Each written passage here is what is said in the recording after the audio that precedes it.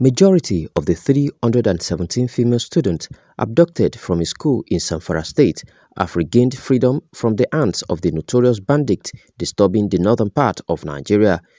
The schoolgirls were kidnapped from the government girls' secondary school, Jangebe, in Talata, Mafara local government area of Zamfara State last Friday.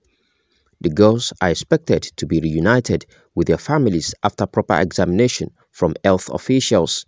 The State Commissioner for Security and Internal Affairs, Abubakar Muhammad Dauran, confirmed that a total of 279 students were freed and are currently in the state capital, Gusau.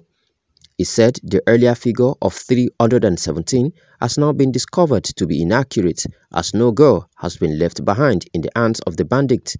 It is not clear whether a ransom was paid. A surge in armed militancy by several armed bandit groups in Africa's most populous country has caused mounting dismay amid a breakdown of security, particularly in rural areas.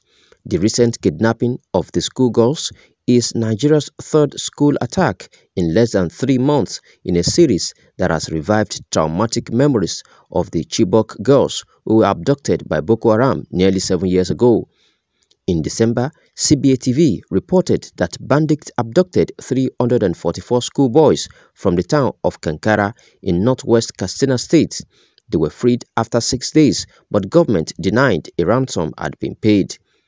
A week earlier, bandits also kidnapped dozens of pupils and workers of Government Science College in Kagara, Niger State, and were released on Saturday. Kamil Sadiq, CBA TV, Nigeria.